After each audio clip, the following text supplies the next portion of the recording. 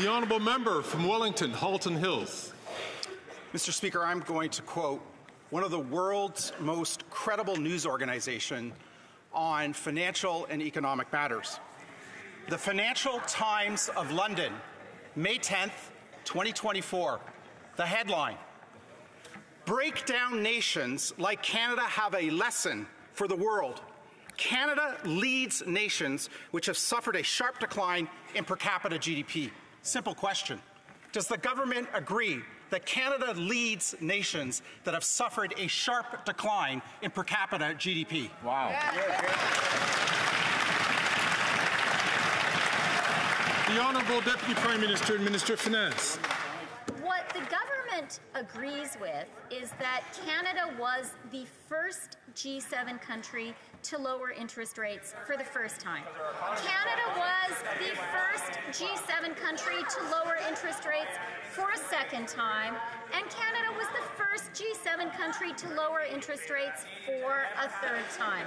The government also knows that wages in Canada have outpaced inflation for 19 months in a row, and meanwhile inflation, 2% in August, has been within the Bank of Canada's target range.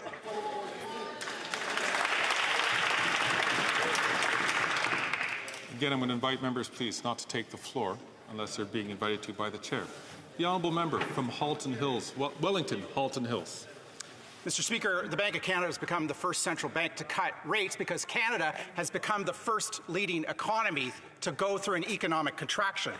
Again, the Financial Times, for which the finance minister once worked, it said, quote, Canada's per capita gross domestic product has been shrinking 0.4% a year since 2020, the worst rate for any developed economy in the top 50. Does the government agree that Canada's per capita GDP is shrinking at the worst rate of any of the top 50 economies? The Honourable Deputy Prime Minister and Minister of Finance. Mr. Speaker, our government knows that what matters to Canadians is inflation. And that is why it is so important that inflation was 2% in August, and that it has been within the Bank of Canada's target range all of this year.